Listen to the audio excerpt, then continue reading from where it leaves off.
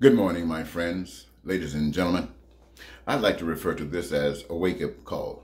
My name is Eddie Marcus, spokesman and advocate of basic human rights for all people.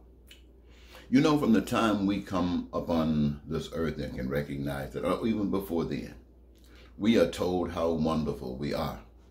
We are told how proud and happy people are to have us. They begin to take care of us here, and so on and so forth. And as we grow, we hear about the ambitions that others have for us. You're going to be this, you're going to be that. And we believe sometimes that we'll even be princes. You know how they dress us up and use our imagination.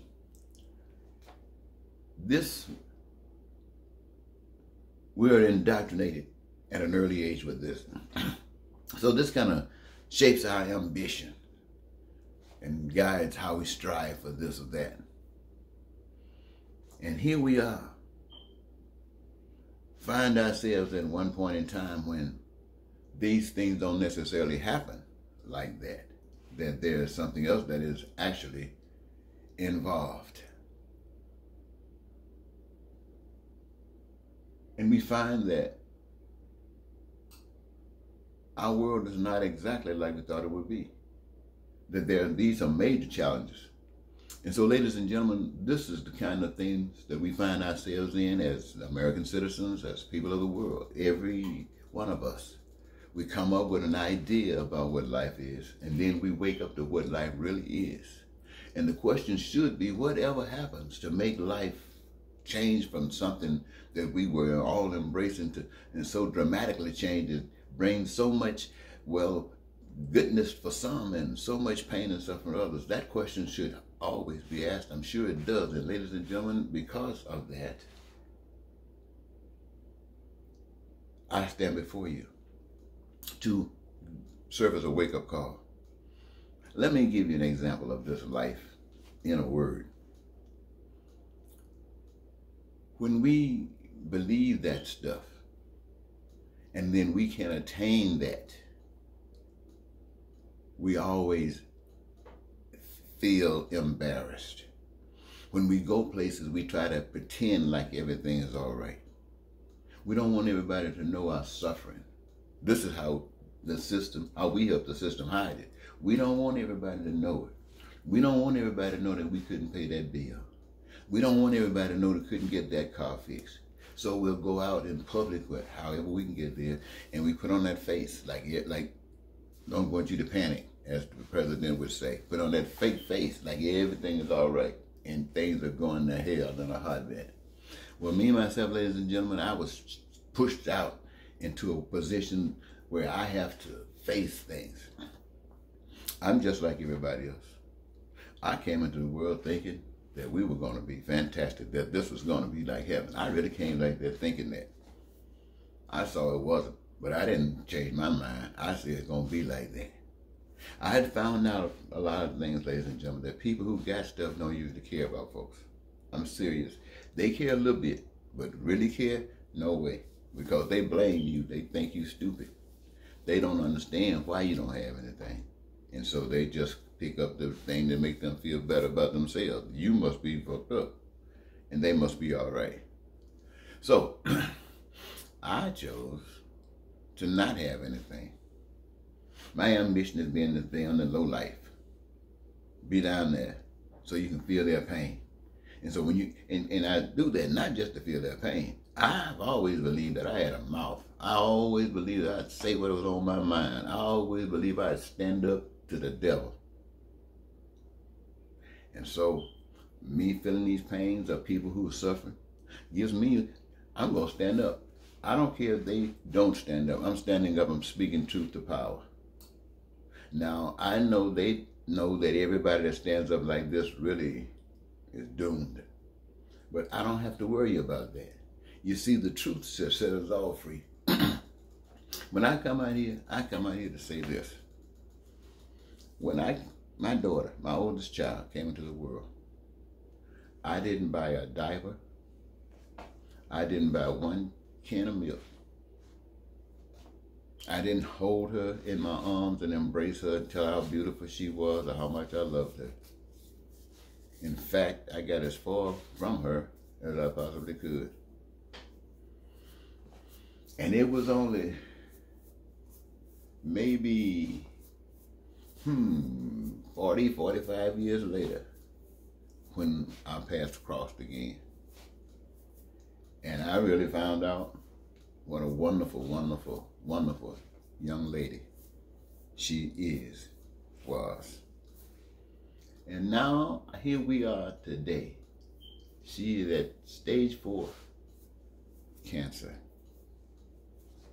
And she's living in a different state. And I have to go and see her. How do you think I feel? That the day that I probably might be the last time I get a chance to see her alive, that I cannot offer her one thing, one materialistic thing, any more than I did in the beginning. Now, isn't that sad?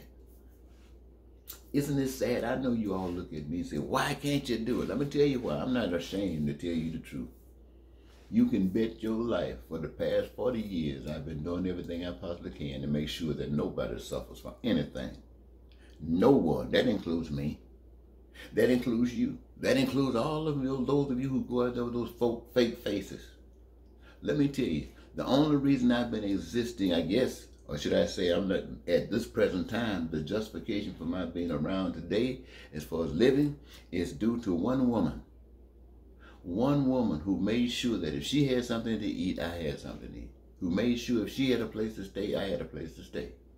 Made sure if she had transportation, I had transportation. Made sure that if she took a vacation, I could take a vacation.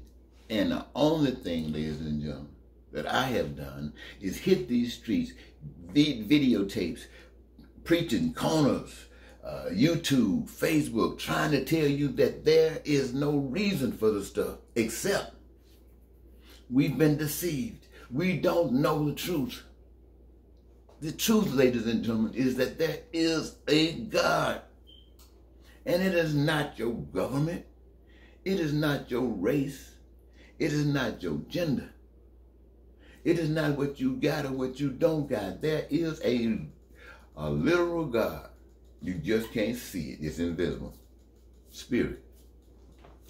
Invisible spirit.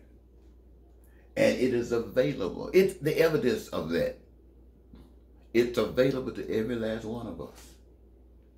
And we, knowing our relationship with it, there's none above us but God that feeds us, each of us, into doing what is needed to be done to satisfy whatever our cravings might be. And each of us playing a role that has been designated from the beginning of time. And what comes back is heavenliness and is divine, and it is an abundance necessary or required to meet the needs of everyone, to meet the wants of everyone, to meet the desires of everyone. Why? Because it's God. Somebody told me, well, we got to conserve. Conserve what? God doesn't have to conserve. God creates. So be liberal as God is liberal. You can bet your last money, if we run out on one thing, it's time for that thing to end and time for us to progress beyond that. So what I'm saying to you, ladies and gentlemen, wake up. You sit up here and listen to these lies of Donald Trump. Cares nothing about you. And it's not just Donald Trump. Donald Trump is a part of what they call a deep state on the conservative side. You didn't know that. You know he wasn't going to tell you that. He would tell you that about Democrats, keep you from focusing on him. But what has it done for you? Is poverty still existing? I'm sure some of you maybe got a benefit. But I ask you, is poverty still out there? Is crime and violence still out there? Healthcare still out of whack? And if the answer to these things is, what are you bragging about? You caught up in the devil's trap. That's the message. You caught up in the devil's trap and you're riding along with it, thinking that it's okay, that you got somebody lying to you about God. that just hang on in there and it's going to be all right. You'll get to the pearly gates. Ladies and gentlemen, that's an old lie. I'm going to tell you that's a lie. You wouldn't allow yourself to go to heaven the way you are, because you know you won't be able to stay there. You know the requirements are too deep. And if they're not too deep, prove it here while you're standing here on this earth where we can benefit from it. So all of us, yeah, I stand and tell you I'm living in poverty. I'm hurting in pain. I'm hurting in the same thing that everybody is hurting. But I'm not ashamed to tell you that it is because of you. I've been out there. God, and I say this, God sent me amongst you to tell you that you're on the path to hell, to challenge you to do the things that will wipe out poverty, to do the things that will wipe out injustice, to do it. You know, you don't have to, don't worry about breaking no law. When you're standing there for what's right, you're doing love. And you expose the deception. And you can see the tide of riding the highway of life.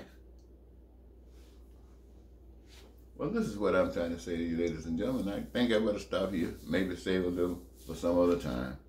Until next time, I hope this serves some kind of purpose. I really want you to wake up, because the Democrats and Donald Trump, all of what the best that they can give you will be the same old stuff right here. And that's not good enough. That's not good enough. And if you who say that this is good enough, then everybody who knows that this is not good enough are not bound by this stuff. They are free to speak up for God and try to wake you up down here. Thank you.